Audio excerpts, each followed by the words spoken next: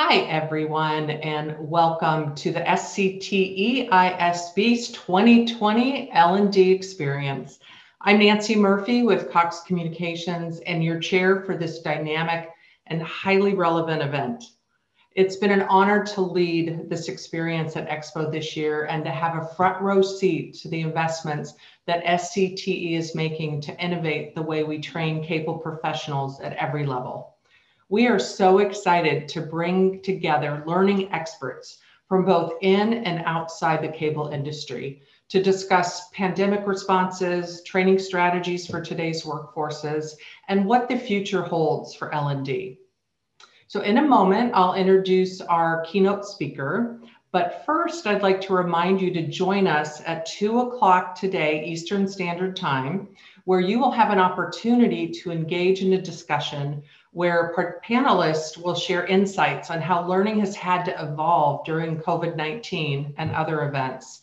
This immersive experience will include the ability for you to engage both in chat conversations with your fellow learners, as well as to ask questions of the panelists. And then at 4 o'clock Eastern Time, you definitely don't want to miss this. It's our L&D Experience Happy Connection Hour, where we will have some interesting topics to discuss, as well as some fun activities and even better prizes. So feel free to bring a beverage, a snack of your choice. This is no judgment. And then finally, tomorrow at Eastern Standard Time at 2, you will not want to miss a panel discussion of business executives from Comcast, Cox, and Digicel, where they will share how learning has impacted their companies, focusing on organizational change, had just a little bit of change this year, right? The impact of COVID-19 and what the future holds for learning from their perspective. So without further delay, I'm absolutely delighted to introduce our keynote speaker, Anthony Lapia, who is a Senior Manager, Global Lead, Strategic Accounts and Learning Solutions with LinkedIn. Now, I would venture to guess we probably all know quite a bit about LinkedIn and probably on their network, right? The professional network. They are the world's largest professional network with over 700 million users in more than 200 countries and territories worldwide. LinkedIn is also very well known for their robust video courses taught by industry experts in software, creative, and business skills. So we are fortunate to have Anthony. He is a lifelong learner with a passion for problem solving. He works with LinkedIn customers around the globe to enable them to anticipate and build the skills that will help them win in their respective markets. And I love his personal mantra, so I've just got to share it. It is stay humble, stay hungry, get better every day. So with that, Anthony, again, thank you so much for being with us and sharing your insights on learning. All right, everybody. Thank you, Nancy. Officially, I will now be bringing you everywhere that I need to go. What an honor to be here and what a great intro. I am thrilled to be a part of the Cable-Tec Expo this year. And I know the group has been working really hard to put this conference together. And with all the challenges that have happened in the last year, one has to be very impressed with how well things are coming together. We've ventured into new territory, friends. We are at a virtual conference where many of you are business on top, potentially sweatpants on bottom. And that's okay. Like Nancy said, no judgment.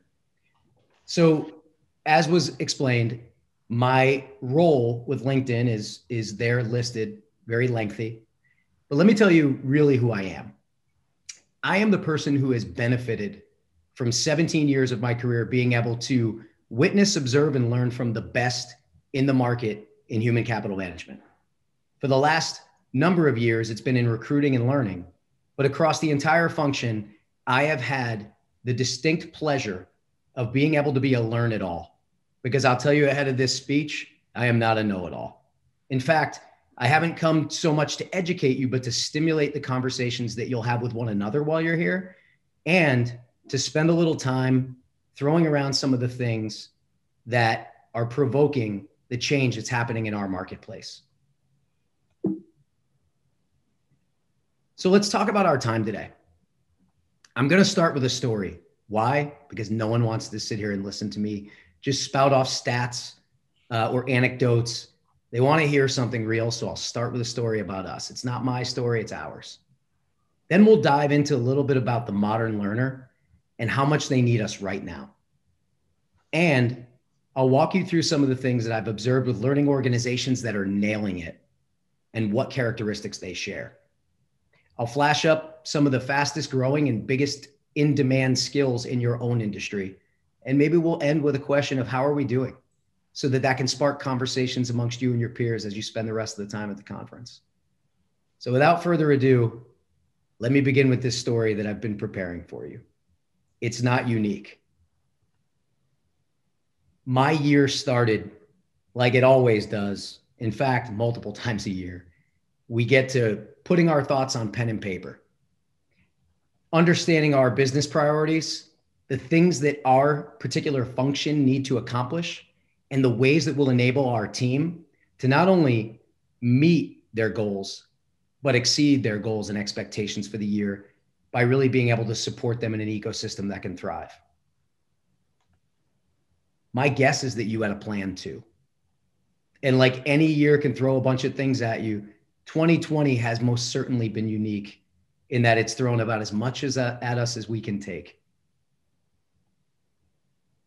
I felt really proud because my business plan felt aligned to the things that my organization needed to accomplish.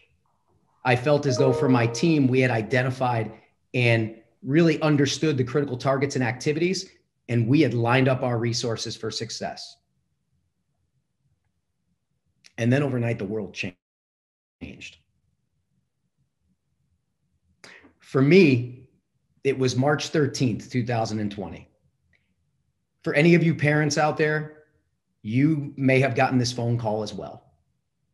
My wife, Caitlin, and I share 7 children in our blended family.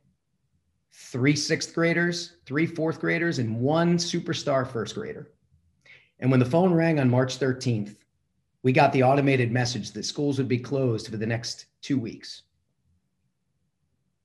And as 2 people who feel like we can take on anything, we looked at each other and thought, we're completely screwed.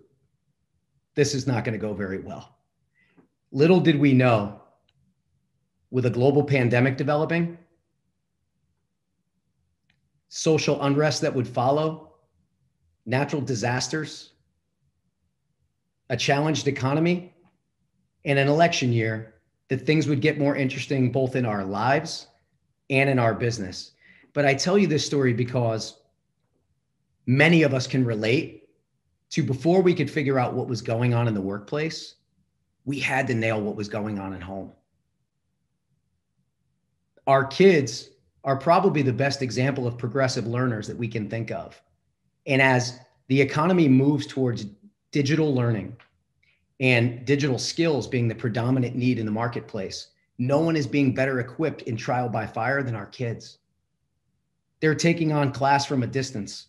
They're turning in assignments. They're Zoom calling and WebExing and any other that you can think of. And they're connecting in ways that before had never really been thought of for children of that age. And here we are. Our learners as an organization, now I'm not a practitioner, but we are a culture of learning. So as a leader in my organization, I am completely aligned to the learning leaders and completely responsible for helping them execute upon their vision with their end target, which is our employees. And our learners have never needed us more. But the truth is, people in general have never needed us more.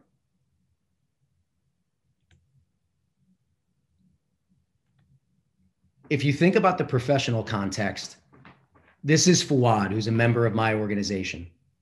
Now, not about Fouad specifically, but he represents a high achiever in my organization who we sit down at the beginning of the year and we think about the skills gaps that we have, the skills surpluses that we have, and what we're going to prioritize first to ensure that we can win in our market. For us, it's supporting and delighting customers and helping them deliver learning to their own organizations. So what do we need to build fluency in? What are the things that we are not necessarily executing well with that must change? Well, a year ago, if we talked about Fuad and his peers, it would be that we wanted to enhance the way that they behaved as strategic thinkers. We wanted to improve the way that they would hold court with executives and communicate initiatives. And we wanted to streamline the way that they would prioritize and plan to get their job done so that they could better support our customers, spend more face time with them, do the things that help them win. After March 13th, and now we still sit very much in the throes of a global pandemic, pending recession, and any number of other things, my first call of business these days is to call and check how he's doing.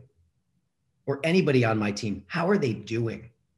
Health and well-being has not only become a constant conversation between coach and mentee or manager and employee, but it's also become a big part of our learning track, enabling our folks to better take care of themselves, both mentally and physically. And then comes the change for folks that are either in a completely remote working position and those who are in a hybrid position. What does that look like? Productivity. I don't know about you, but it's challenging, not only because of all the things that are happening in the home, but also just the isolation of not being able to sit and talk with a coworker. I miss that. Of course, we still have a focus on job-related skills and we still enable our folks, but for certain, the prioritization chain has changed. And to put things on a lighter note, I really miss even just getting dressed up for work. Today, being on the virtual conference, it's nice not to be in a hooded sweatshirt for a change, and that elastic waist that I referenced before. And many of you may be missing that as well. I want to talk about a few insights that we've seen through LinkedIn data that have signaled the shift that is happening not only to what's going on in the acute sense of what's happening with the global pandemic and the pending recession, but also before that, some of the changes in the market and the changes in the ways that organizations are behaving that are signaling a very important shift. Executive engagement between October and June of this past year, and executive engagement meaning organizations that have C-level execs sitting in and taking an active role in planning for learning strategy, jumped from 27 to 70%. Cool data point. What does it really mean? It means that learning has taken an absolute front seat position in the prioritization chain for C-levels. Maybe it took a global pandemic, but this is a flashpoint for us as an industry and the moment that many of the learning leaders have been waiting for, to have a seat at that table and help the C-level executives understand that a culture of learning can only happen if everyone is committed. Another research study that we conducted found that 56% of L&D pros doing business with LinkedIn Learning felt that their culture of learning was stronger now than before coronavirus. Necessity is the mother of invention. Organizations have become nimble,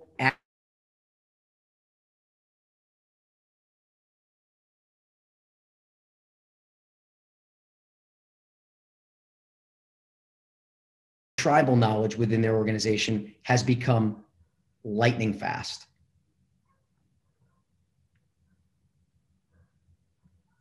And you think about the ways that learners are reaching beyond the commercial enterprise.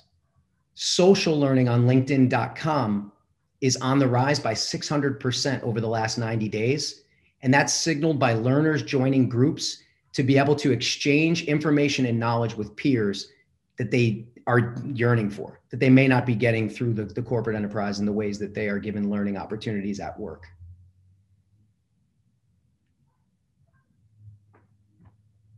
And finally, Microsoft estimates that the global workforce could absorb 149 million new technology-related jobs over the next 5 years.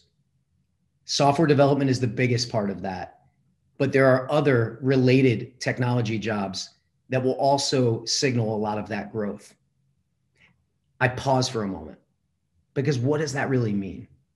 What it means is that with the need to reskill, long-term supply and demand is threatened, and we really have to prepare our folks in the organization to take on new responsibilities in new ways to be able to win in our respective markets and emerge stronger from any challenging times, or come out stronger from times that are also very strong themselves. Some organizations are thriving during this that we work with. So a couple of things that I want to dive into that we see organizations that are thriving or that have positioned themselves to thrive after all of this doing. And these behaviors really existed long before any of the events of the last year took place. If we are here to imagine the possibilities, I invite you to take this information and expand upon it in the conversations that you have with your peers, in the conversations that you have with your teams after this. But let's talk about two specific things. Leading through change and preparing for the future are two things that I see organizational leaders doing incredibly well. So what does that mean? Employee engagement is probably the most important thing to lead through change. Using LinkedIn as an example, I'm so proud of the ways that we have communicated the changes in our organization to both support our employees and support our customers. It's created policy change. It's created a need for new knowledge around process and procedures. It's created, in some cases, the need to understand what's happening on an industry basis. And we've been pretty nimble with it. The biggest thing is learning is constant and employee engagement is constant with those programs that are sent down the pike. Wellness has been a huge focus. Why? Because folks that don't feel well can certainly not always perform well. And by putting the employee first and putting the learner first, trust and communication has been the most important thing that we've established with our employees to ensure that we can be agile as a workforce. Preparing for the future. So here's one that I'll spend a few minutes on and elaborate because it's really important to me, having worked on both the talent acquisition side of the business and the learning side of the business. We talk a lot about employer brand. If you think about employer brand in the ways that it's received from the candidates in the marketplace and from your own employees, it's about a promise that you make and a promise that you keep. When you're recruiting new candidates in the marketplace, you are essentially telling them with your story, we are a great place to work. We will make long-term investments in you, and you will thrive at this organization. Fast forward to somebody taking you at your word and coming and joining your organization. Learning and the learning organization becomes the vehicle for delivery of that promise. Will you upskill those folks? Will you create opportunity for them? And how often and consistently will you do it? At multiple levels. That's employer brand. And when you think about how you find out how you've done, I look to our acquisition of the Glint product 2 years ago as one of the most important things that we've not only acquired to enable our customer, but we use it in an addictive way ourselves. Through the course of the last 10 months, we have surveyed our employees radically more than we had prior. We had always been pretty active with every 3-month surveys, but we've been using it now to understand, what does our organization need? What is the best method for delivery? And what's the return on being able to do it quickly and effectively? So employer brand, I believe, is the best way to prepare for the future. And the partnership between talent acquisition and learning is critical. Building the future of skills. So understanding, and this encapsulates the next bullet point as well, understanding what your talent inventory looks like so that you can better prepare for the build or buy conversation as an organization. If you have core skills to build upon, then learning potentially could be the best way for you to go about upskilling your organization. But having a great communication loop with TA allows you to potentially go and find skills in marketplace where they may not exist in your organization. And that is really a key way for you to be able to emerge from the crisis stronger than you entered it. These aren't all the ways, obviously, for organizations to thrive, but these are two that I've observed that the best are doing consistently and doing effectively.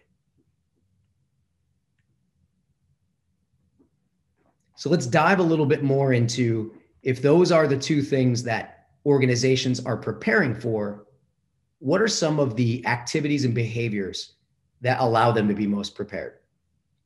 Collaboration, a buzz phrase that's thrown around all the time. In fact, many organizations more than likely consider themselves highly collaborative. I know that we do, but are we always collaborative?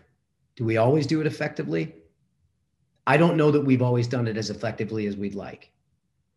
Here's what collaboration looks like in the organizations that I see winning on the learning and development front.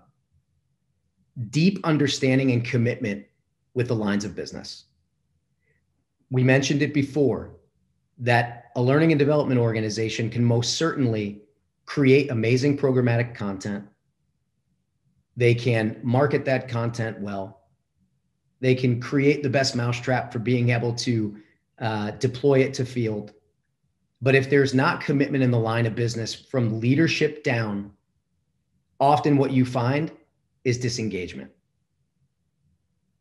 We've talked a bit about strong alignment with talent acquisition, but I put it out there again because I believe the build or buy conversation makes talent acquisition your most important partner. The last piece is executive engagement and sponsorship across collaboration. What does that mean, though? I think what that means for us, both what I've observed with organizations that my team supports and as well as the one that I'm working with, is that, are your leaders learners? Do they have commitment? Do they have pull through? And can they deeply articulate the why behind everything that you are doing? HR has long believed that people are the number one asset of any organization. When you have an organization that the leadership team are learners, can articulate the why, that means they believe it too. Insights for our organization and for the ones that we support seem to be the most important thing that we can bring to the table for them to support them.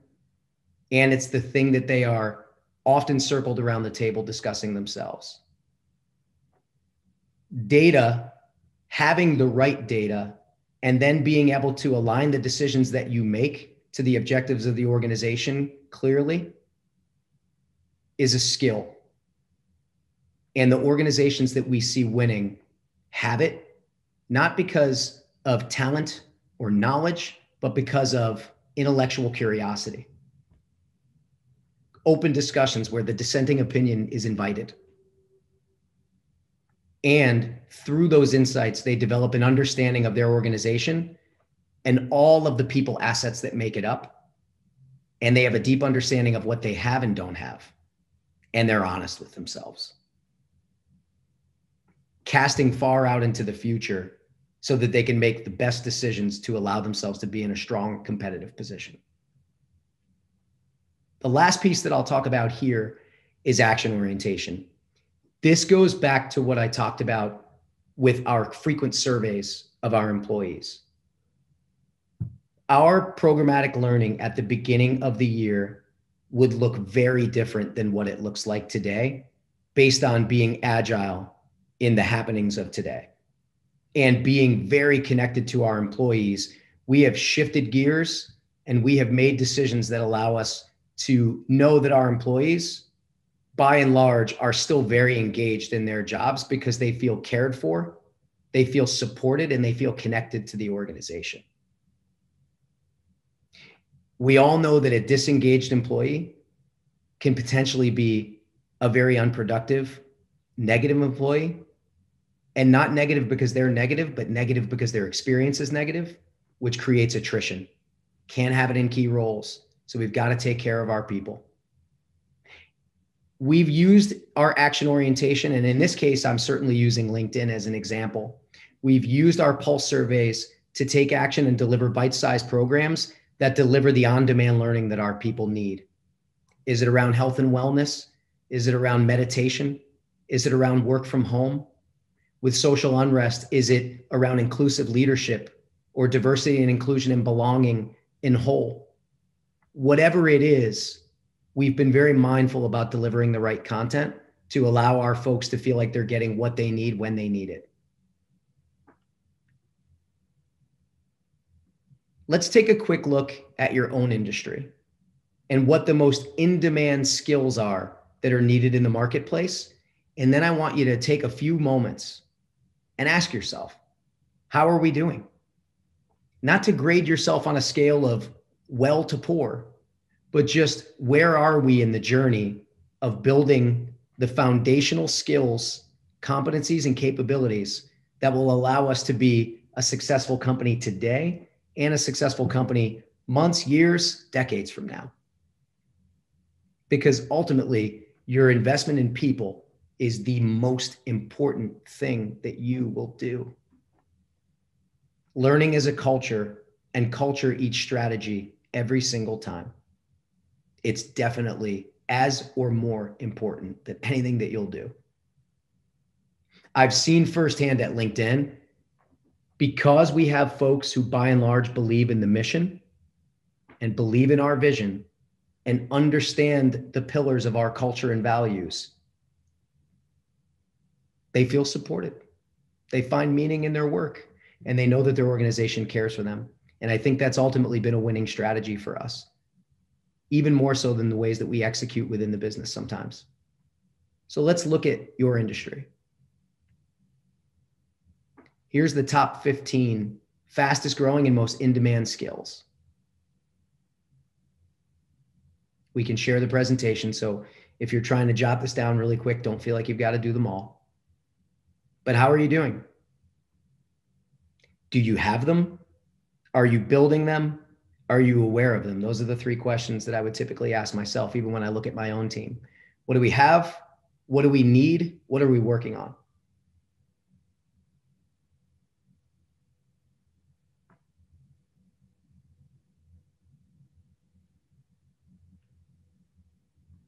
So I promised to entertain you a little bit. I don't know if I have. I promise to be slightly informative, knowing that I'm a learn-it-all, not a know-it-all. And I hope I've done that. And if I may take a moment, I want to just retrace our steps.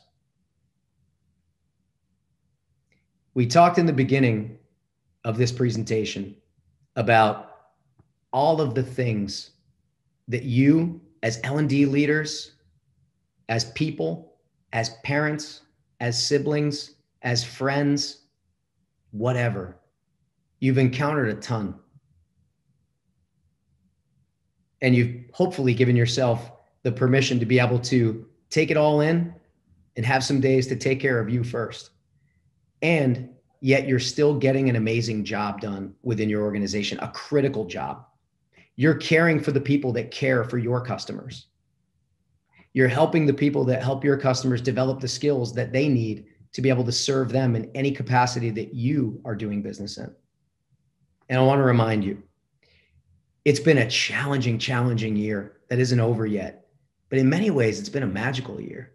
I feel like I've reached deep inside of myself, and I feel like my team has reached deep inside of themselves to find capabilities they did not know they had, both for coping and for executing. And it reminds me of one of my favorite quotes. I'm a huge boxing fan. And Muhammad Ali once said, "It isn't the mountains ahead that you climb that wear you out. It's the pebble in your shoe. It's the little stuff." You'll amaze yourself otherwise against the big things, and you probably have. So if you can, and since we're all from the comfort of our own Zoom, take a moment and give yourself a pat on the back for the job that you've done. Whether you believe you can do better or whether you've exceeded your own expectations, you've certainly faced the mountains. Thank you for your time, and I look forward to answering any questions that you may have in follow-up.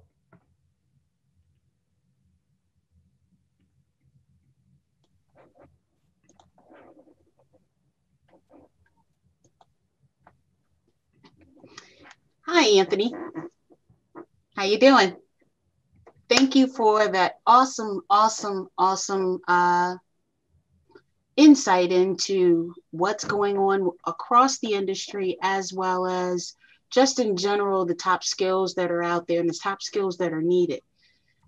Before I get to you, if you have questions for Anthony, please type it in the Q&A section, and then we will pull them over and feed them into Anthony.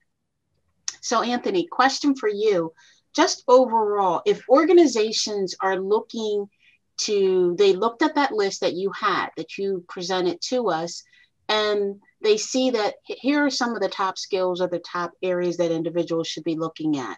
And they know they want to get to that point, but they're not there. What should they do to try to move themselves into those areas where those are the top skills or the top industries that are happening for the future and for today? I believe the thing that always starts that exercise is the internal conversations that teams have amongst one another. So I mentioned a few different areas where when I see our customers clicking on all cylinders, like meaning that they're agile, they can get things done, and they seem to be succeeding in hitting all of their learning initiatives, driving a big engagement, there's a few things that are present. Number one, it's open conversation with the right players involved. So that's the lines of business leaders across all of your functions. That's the executives that are driving the change in the organization. And that's also some of your money ballers or champions within the organization that are just amazing at their jobs, but also amazing at being learners. They can give you great feedback on how your programs are landing, on how your content is landing. And I think that winning organizations tend to have tons of open discussion, all of the right players involved, and they're using data to make decisions instead of opinions. Awesome. All right. Our next question comes, you mentioned surveys to employees. How do you manage the survey fatigue with the amount of surveys we send out to our employees, our learners? I don't know if we're doing a great job of it right now, to be honest. So we have probably erred on the side of over communication. Reason being for us, which I can speak to, is because our culture, not on my team specifically, I've got a lot of remote workers that are remote by career, and they've been in the business for 20 plus years, and they're typically used to working from home. But there's 15 or 16,000 employees at LinkedIn, and then obviously vastly more at Microsoft, who is our parent company. And many of them are used to the office culture. They're used to not being in isolation. They're used to being able to look next door to their desk and ask a peer a question. They're used to being out in the field and being on site with customers. So there's a feeling of isolation. So we've erred on the side of over communicating with them because we've been concerned about their well-being. But I think that we've become mindful of survey fatigue, and we've started to make them, even though they're very frequent, very short and very pointed, right? So 3-5 questions to get to the heart of the matter on whatever it is we're looking for. For instance, it was work from home at one point. How are you feeling? Do you have the things that you need to meet your needs? What are you struggling with? And we were able to use those answers to make good decisions pretty quickly. But we're not trying to hit them with multiple topics at once. I think we've taken frequency maybe a little bit too far, but I think we've been on point with the volume of questions in the survey. So to manage fatigue, I'd give us probably a B+. So staying in that employee survey field, we have a follow-up question about employee surveys being early and often. Are you seeing employees more or less willing to participate and provide more actionable feedback in these remote times? More so for us, because I think there's a safety in being able to provide the anonymized feedback. You're also getting less at bats to be able to provide it because the hallway conversations are gone. You don't see your manager physically every day. So I think that we actually have achieved more feedback from our our field than we may have in the prior environment where everybody was in an office together. All right. From Delvin Diaz, what are the future norms looking like for our learners now that we have become more comfortable with virtual delivery? Less of classroom delivery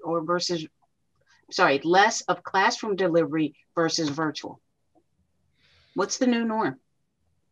I don't know the answer, but I can provide an opinion. So my opinion and what I'm seeing is that there will always be a place for instructor-led training on site and in person when we go back to whatever normal is.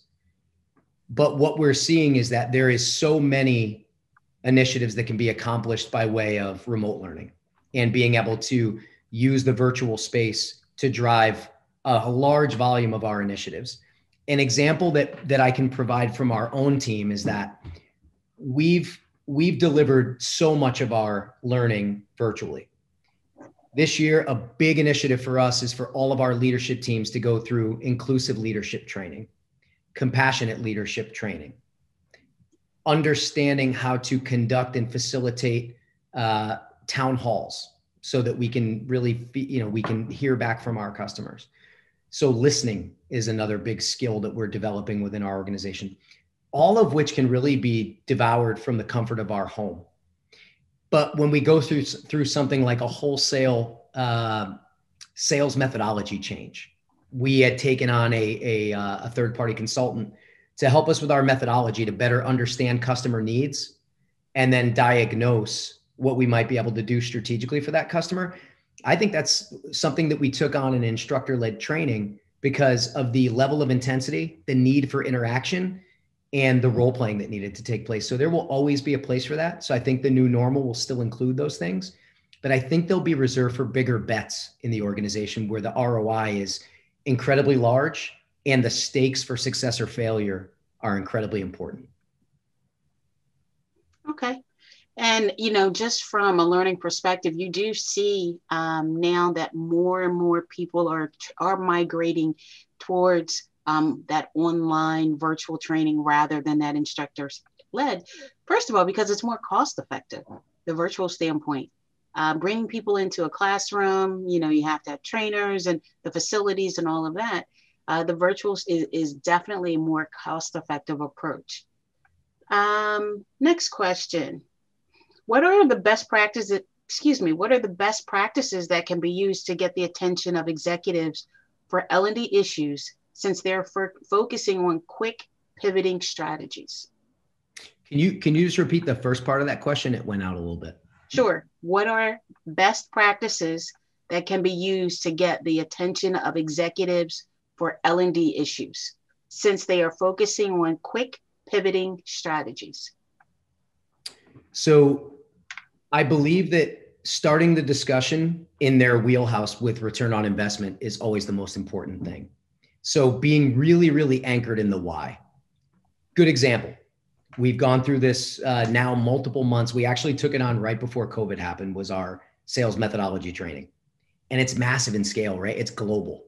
North America did it first and EMEA was second. And when you think about that kind of change, on the question of commitment, you're either in or you're out. Life doesn't exist in between because we've now got to speak a common language and we've got to be able to do it with fluency across any number of different parts of the organization. Probably the most important pillar of that program being successful was that our executive C-level leaders were sitting in the room with us during those trainings, not leading them. They were learners in those rooms. They were role playing with the individuals in the room and messing up.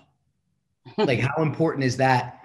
You have to have a culture where it's okay to be vulnerable.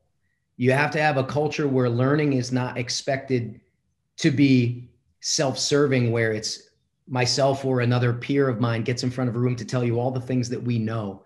Who cares, right? Like, they need to see us actually mess up and experience the process of learning in order to get people really gravitated towards those programs. I think they tend to succeed the best because people feel that it's authentic, it's real.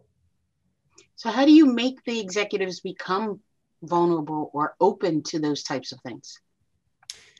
Well, when outlining what we expect, there's the role-playing aspect of it. And, you know, there's really no way to escape that you're going to mess up when you're learning something new. For us, the change was pretty immense in terms of how we were engaging customers stylistically to how we've intended now to move towards engaging customers. And so with those executives not being experts in it, the expectation up front was that was what we needed from them, right? And they are willing to play ball because of the payoff. So the payoff for us, just getting really tactical, is across the sales organization, it's accelerated sales cycles. It's larger annual contract values. There's a payoff that is very meaningful to them, but you've got to speak their language. You can't get a line of business leader committed to something that doesn't benefit their top priorities. So going back to the old L&D terminology, what's in it for them? Yes. We got to do that with them piece. Awesome. All right, we're going to take one last question because we have about 4 minutes left. So I've seen L&D development become more agile, more aligned with continuous development. What I have yet to see is a delivery strategy for pushing out learning products in a continuous, agile fashion. Have you seen any potential solutions for this problem?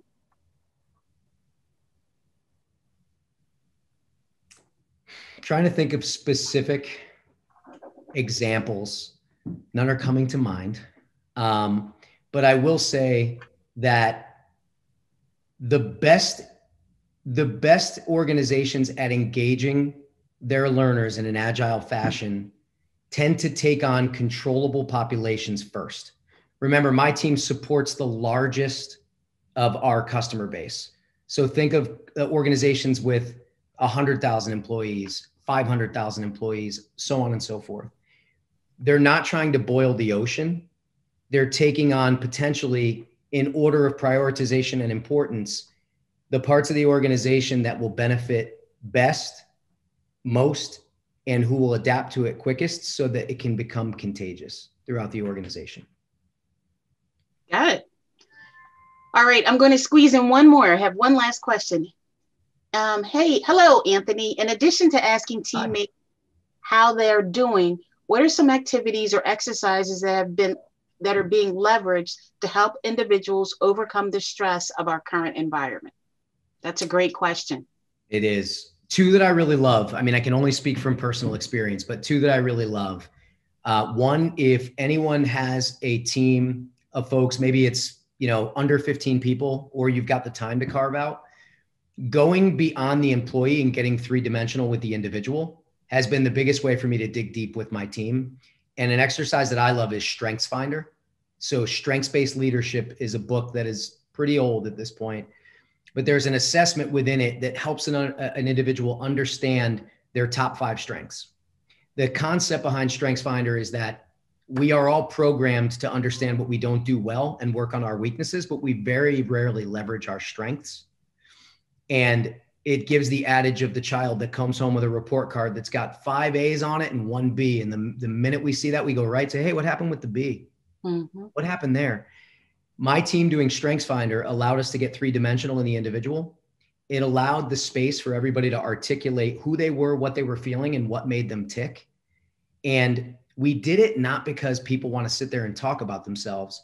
We did it because understanding builds connectivity, builds community, builds culture. That's all we cared about.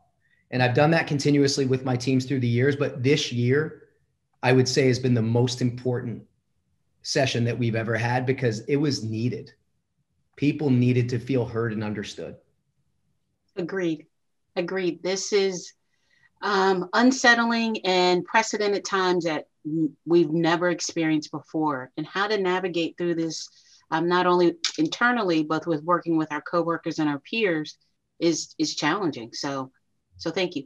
Anthony, thank you very much for your time today. We appreciate the insight that you've been able to provide with us, just giving us an overview of what's happening from a learning perspective, what's needed, what's necessary, and then just a little insight into the future. We appreciate the time that you spent with us. And we want to continue this conversation. So we need to figure out how to bring you in and keep this conversation going on beyond Expo. So look for us to kind of figure out how to do that. So everyone else, thank you for joining us. And we have a panel coming up in about 15 minutes to actually take what Anthony has said and apply it down to a business level, talking to individual L&D leaders within the business and applying what he has just talked about. So Anthony, thank you very much. And everyone else, thank you for attending this session. Have a great, great rest of your day. My pleasure. Thank you very much for having me. Thank you.